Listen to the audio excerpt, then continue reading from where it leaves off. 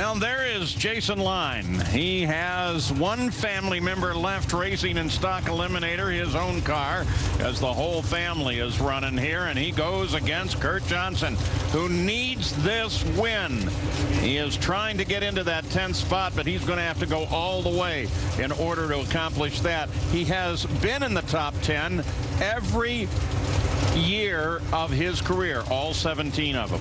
Pulled out all the stops, brought out his dad's 2008 Pontiac because he feels it's a little bit better on the other end. Can run about a half mile an hour faster. Thinks that's a couple thousandths on the racetrack.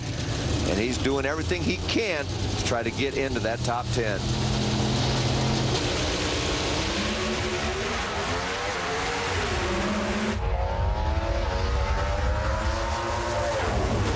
Good race, but it's Jason Line with that 662. Kurt had the advantage off the start line, but comes up short with that 665 elapsed time. And that means that Roger Brogdon can put his name in 10th spot on the list for Prostock, because he is now in the countdown to 1, and that wraps it up for Prostock. Let's go to Gary Gerald.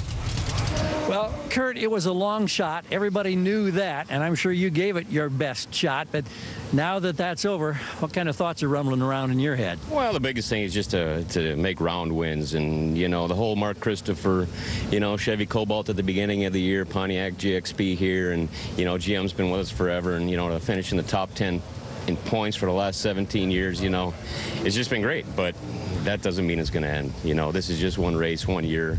You know, sales are down, tough economy, but we feel sponsorship will be back, and, you know, it's going to be a boost. You know, these things run on dollars, and, you know, it's just been a little bit tough this year. Personnel changes and money and all that, but a lot of great companies behind us with Mark Christopher, and, you know, he pulled us through, and we got Magna Fuel here, and, you know, Comcams and everybody, all the parts people that are helping us, and we got a lot of support. We'll be back. Well, it's been an amazing run, as he said, 17 years in the top 10. Tough break for KJ. Let's look at the Lucas Oil ladder for Prostock. Looking ahead to that second round, Roger Brogdon's going to face Greg Anderson, and Jason Line, Jed Coughlin are going to match it up. Other side of the ladder, we got Johnny Gray going up against V. Gaines. Son Shane Gray is going to go up against Alan Johnson, and the Gray family will have lane choice in both those matchups.